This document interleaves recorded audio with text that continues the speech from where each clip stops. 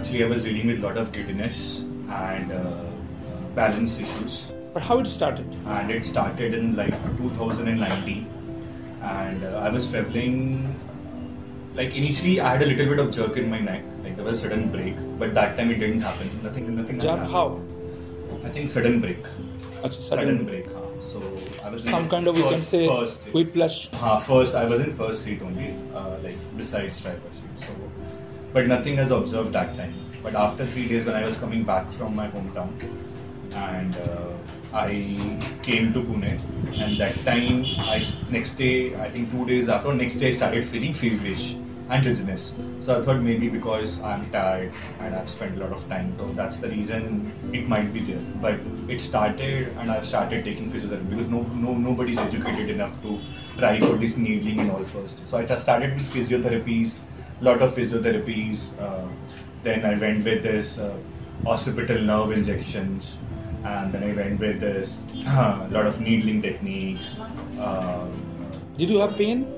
Yeah, I had a pain. I had a pain at occipital left area, and whenever I cannot just like do this because it's always like giddiness. All the time it's giddiness, and during like whenever I'm just lying down on the bed, that time it's better.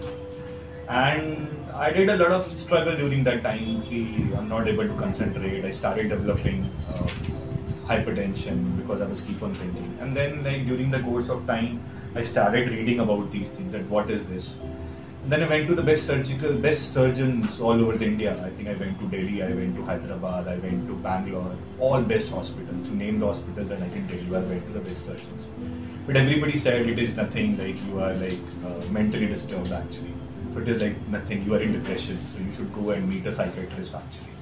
So I said like, being a young guy, I don't feel like I'm a psychiatrist because I can feel the symptoms. Then I started reading about these things. There is something which is there? Then I got to know about something called as atlantoaxial instability. But the problem is that in India, you don't have a dynamic X-rays and a dynamic MRIs. Okay? And wherever MRIs I was doing MRIs every 3 months, every 6 months. And according to them, it's all normal, like slightly bulge are for everybody.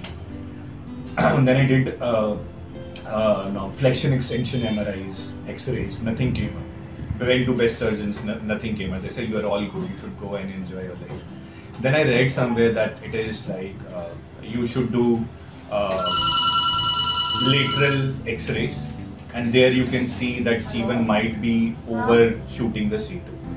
So then I read somewhere, I went to one doctor in Pune, he said, okay, you should do this X-ray. But he didn't tell me how to do that, so I studied, I did that X-ray.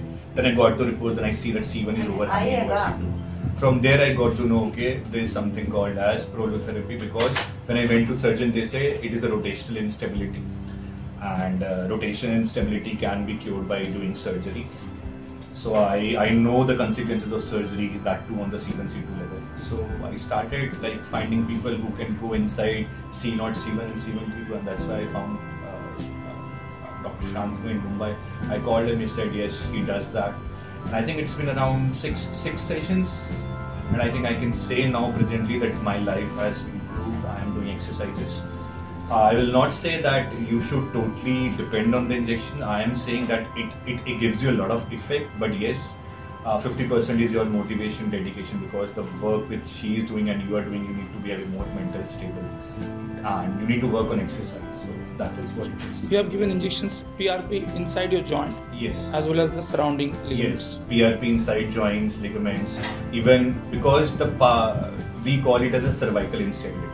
So it cannot be like you can just go inside the joint. It's not like just like an injection or a medicine that you go inside and you're done. You have to give it near ligament, and that's what Dr. Shantanu has also suggested.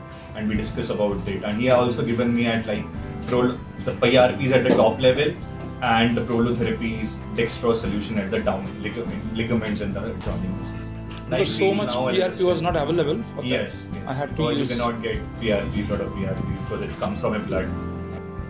So you are feeling much better now? I am feeling better. I do exercises. I have little bit giddiness, but I think with time, with exercise and maybe with little. But compared to 6 months back, it is. Yeah, I cannot like, I have to like always wear the braces around my neck.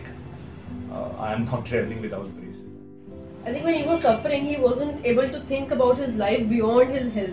Because I remember, like, I think 6 months back he got an offer to move to London from his office, and it was quite a good opportunity, but he could not go just because he wasn't feeling so well.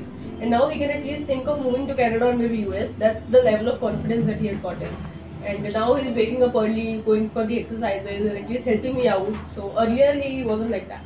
So yes, there's a lot of improvement. At least he can dream now.